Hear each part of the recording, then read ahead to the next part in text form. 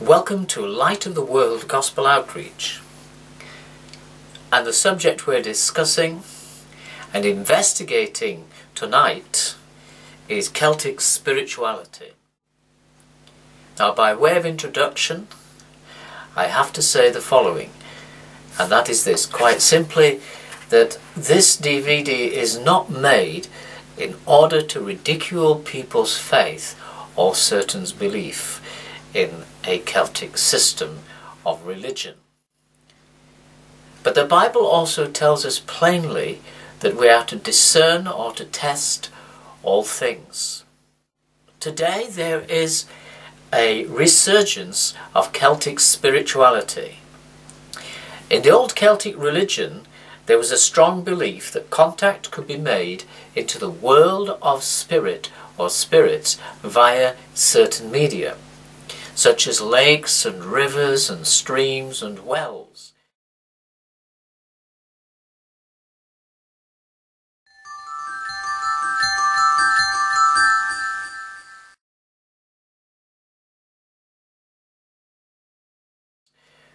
So we see that this was a strong belief in another dimension or another realm.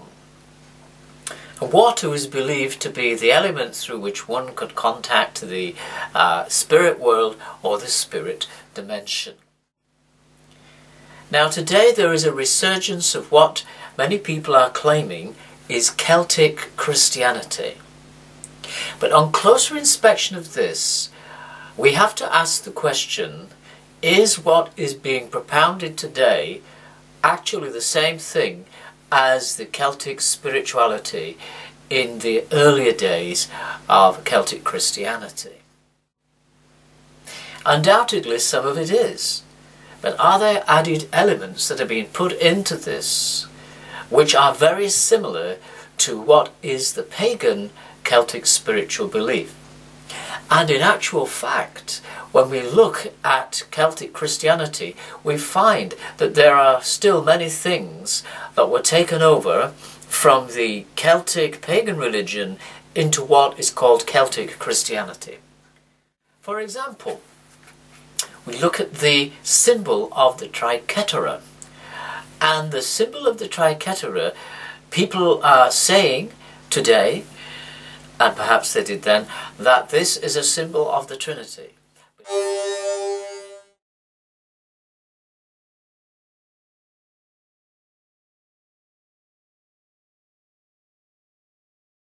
But in actual fact it predates the Christian usage of that symbol.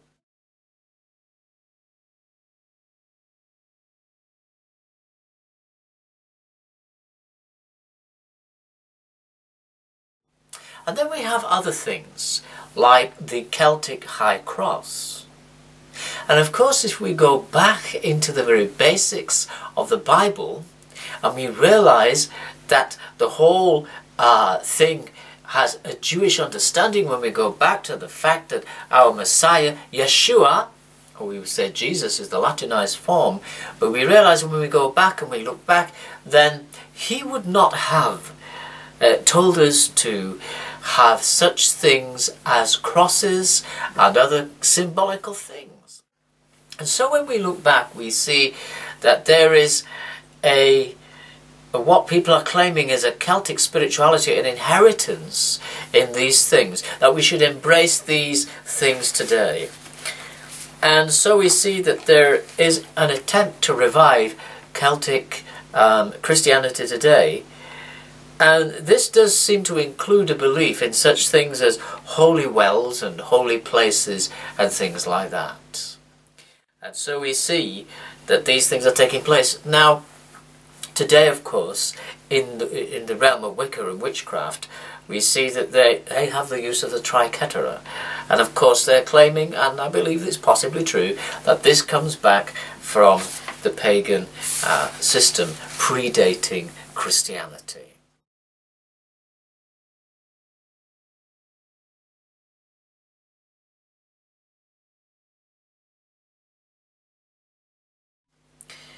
And so all these things that are being brought in, are they really biblical, or are they harking back to the days of pagan Celtic spiritual belief. Now, we have to speak the truth in love, and we have to realise, or when we're dealing with these things, that there are people today who are claiming to set up centres. There's one called Sannox on the Isle of Arran.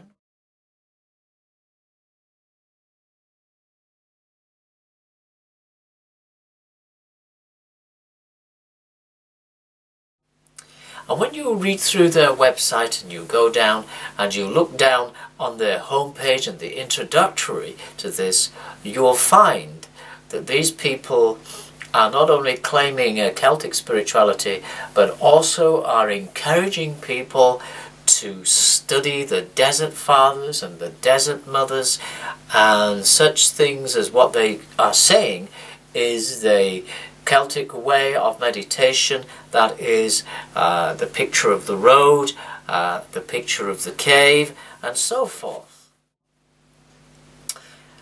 But when we look at Eastern mysticism, we see that in Tibet, for example, certain of the mystics and certain of the sadhus of India and so forth, travelling in orange robes and all these kind of things, and we see that in Tibet itself we discover that people would lock themselves away in caves.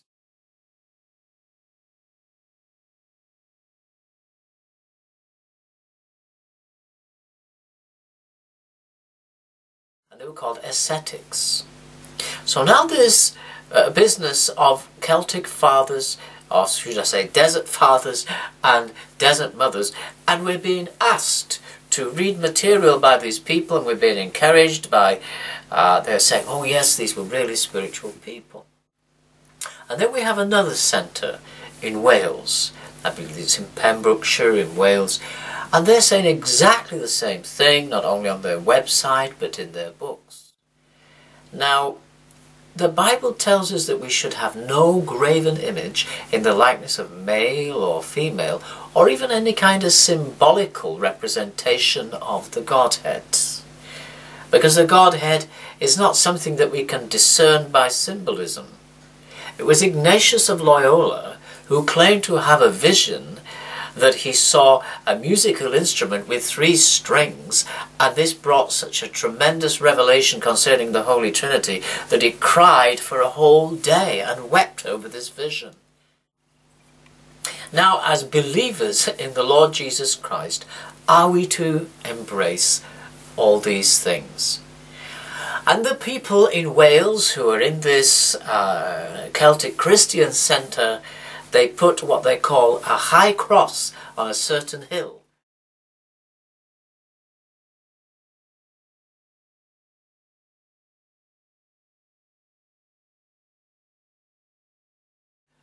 And they are claiming that many people have come to this great big wooden cross, and people have embraced this cross physically and received physical healings. And they are nailing pieces of paper with prayer requests onto this wooden cross. They're calling it a high cross. And they're saying, oh, even the witches are saying that they cannot come against this power that is emanating from this high wooden cross. But surely the power should be coming from the Lord Jesus Christ in heaven, who's at the right hand of God. And these people are telling us, yes, study the Desert Fathers and the Desert Mothers. Well, you can easily study that. You can easily go to the Encyclopedia Britannica or any other reputable historical documentation to discover the beginnings of these Desert Fathers and Mothers, and one of them was called Anthony, who is being referred to as Saint Anthony. And this man locked himself away in the desert, in a cave, and he starved himself to death, and he didn't wash and he didn't drink, and in all probability he was having hallucinations, and he saw lots of demons and they were pulling at the flesh of his body and things like this. We're being encouraged to read this kind of literature by these people. And in one of the centres, I believe again it's on the island of Arran, they are going to build a series of buildings where people can come and stay, and they're going to have a healing garden. And in this healing garden, they're building the garden in the shape of this pagan triquetera. And then they're going to place outside of a beehive-shaped chapel a Celtic high cross. And next to that Celtic high cross, they're going to have a pool of water.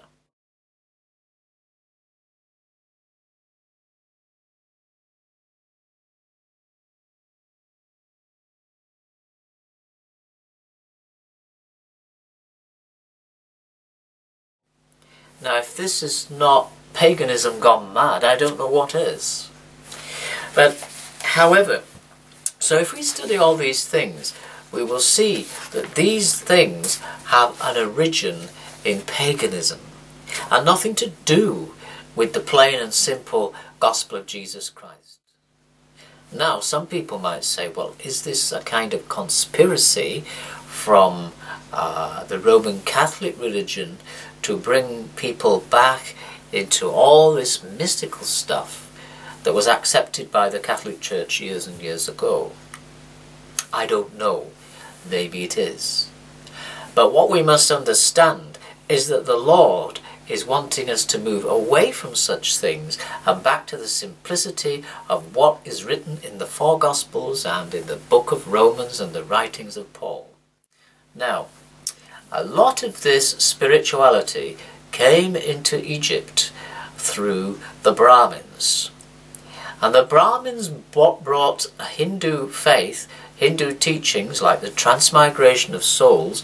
They brought it into Alexandria in Egypt at the same time as, I believe, was Pantanius, and then we have Origen of Alexandria.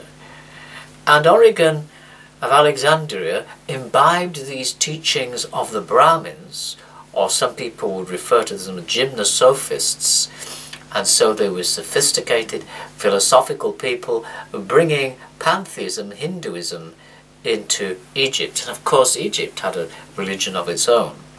And in the school of Alexandria, the philosophy of Alexandrian school, in the 3rd century, we see that 2nd century, 3rd century began this strange mixture of the pagan into the so-called Christian faith, and there's the Christianizing of Far Eastern type ideas. And so we see this influenced people as Antony of Egypt, and so the idea of having hermits and things like this predates Christianity, as does the idea of monasticism. So there's a term going around these days, and it's called New Monasticism.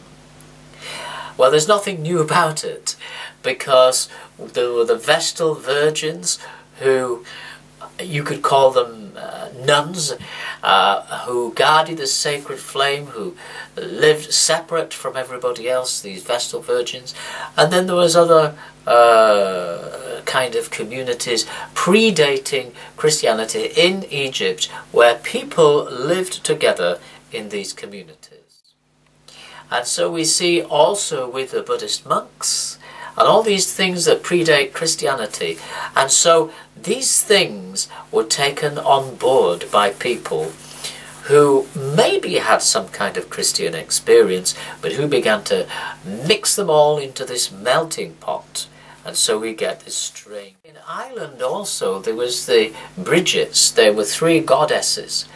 And that developed later on into St. Bridget.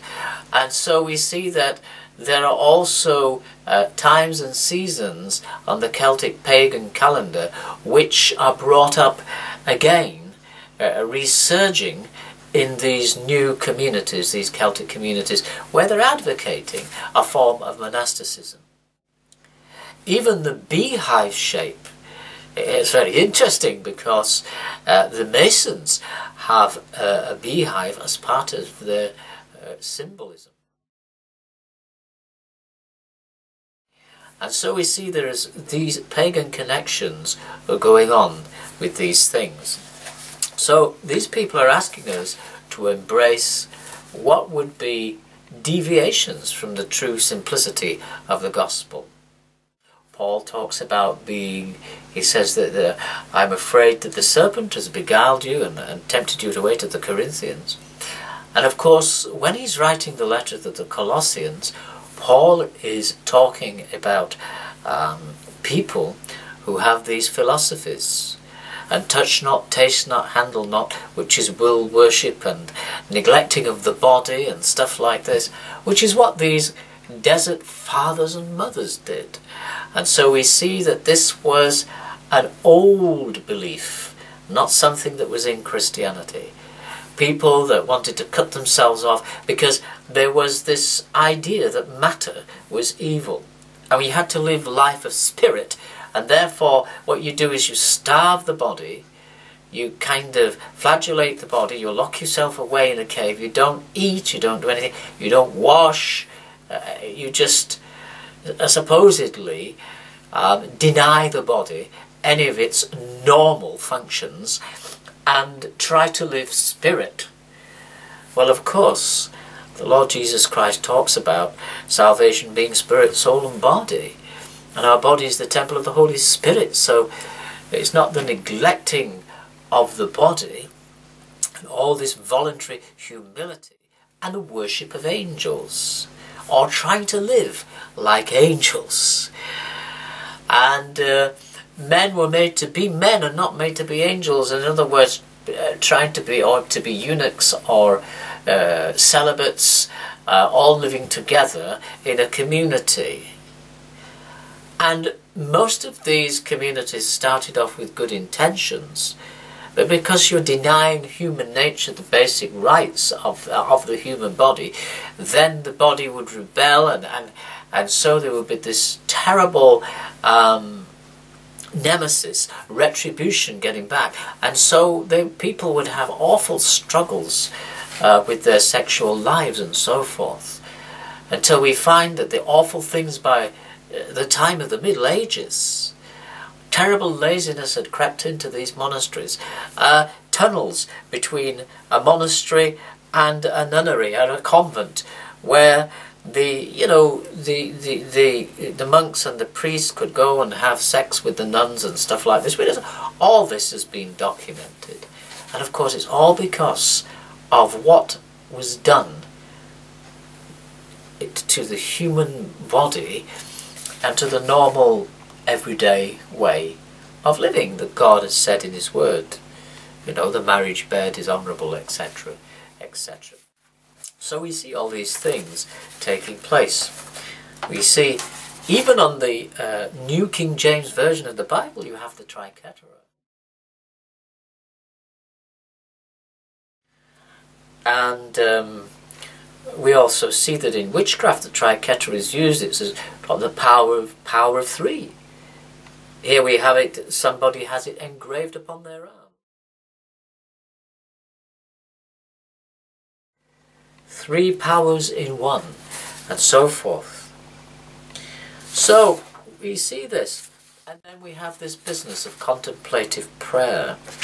Now this actually began in the 2nd and 3rd century with a certain hermit, and he devised a means of meditation. And this is humorous, but at the same time it's absolutely true. You can check these things out.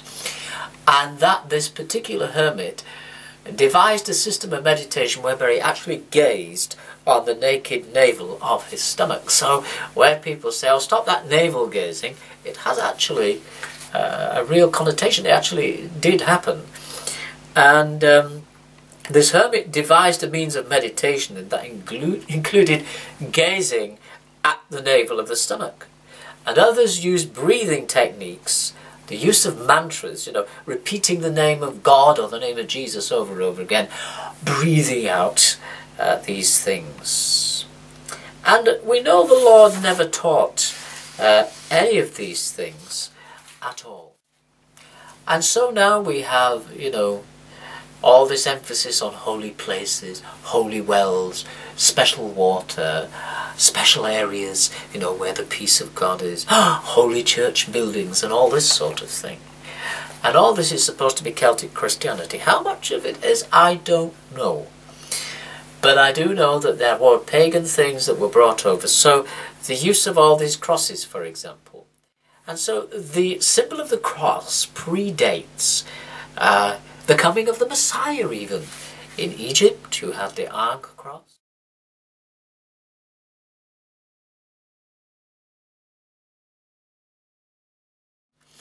And then the Romans had the Tau cross, and that was for the god Tau. And I believe it was Constantine who, again in the 3rd century, also allowed the pagans. He baptized them en masse, sprinkling them with holy water, and they all came into the church, so-called, and they still had their Tau crosses hanging around them with all their paganism. There's Constantine probably didn't even ever really get converted, and he wasn't baptized till after he was dead, and he was still the Pontifex Maximus as far as we know of the pagan religions. So the question is, what are these people doing setting up these centres? Thou shalt not tempt the Lord thy God. Are we being tempted by the enemy to go back to these pagan ways, which have got nothing to do with the pure, simple faith of the followers of Yeshua, the Son of the living God? And the scripture says, do not follow the ways of the heathen in Jeremiah chapter 10. And we know that. There's lots of pagan things, whether you think of Christmas or Easter or Ishtar. But now to take the people back to all this, and candles and meditating and thinking that you're sitting in a cave and all the rest of it. And so you see, caves have everything to do with mystery religion. Mithras was supposed to be born in a cave, and various gods came out of the earth and out of the ground and were born in caves. And of course at the Delphi Oracle and other places, the priestesses would sit in a cave and they were breathing the fumes from underground, those hallucinogenic fumes, and they would breathe them in and then they would sort of start waffling on. And people took it as being prophecy. Jesus was never born in a cave.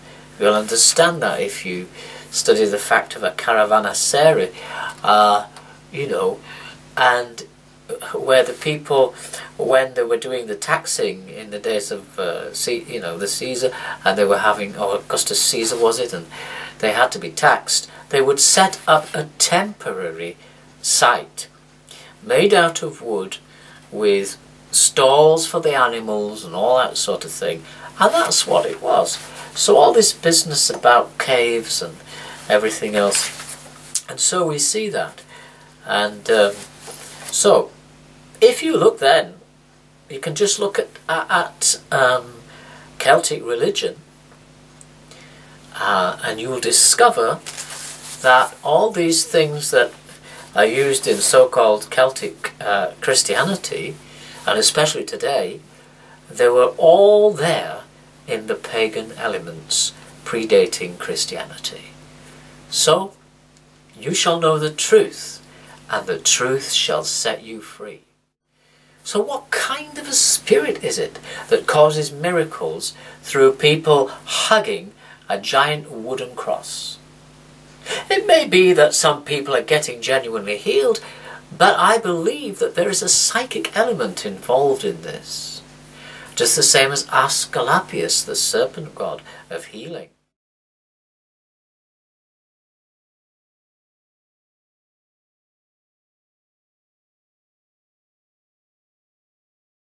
He would come to people in dreams, and people would sleep in a cave. Is it not the same thing? So that they would get a dream, and then in that dream they would be told the remedy for, the cure or the remedy for their illness. And that's real, that happened. It happened in the Roman Empire. It happened at those times that people, believed in this serpent god Asclepius of healing, and would seek to have a dream and get a revelation. And so, there is a parallel. In the book of Joel it says that God will pour out his spirit upon all flesh, and your sons and daughters shall prophesy, your young men shall see visions. and your old men will dream dreams. But that's from the Spirit of God. It's not from going into a cave and seeking all these things in these ascetic manners. And so the Apostle Paul, you read it. If we read that, chapter 1, chapter 2 of Colossians, you will see there's nothing there that we have to go into a cave and we have to do this and we have to do this voluntary humility business. And so all these things have come from Celtic paganism. And there's many other things besides when we begin to look into this in more detail. For this first session we'll close with this. And remember that Jesus Christ said, "You shall know the truth, and the truth shall make you free."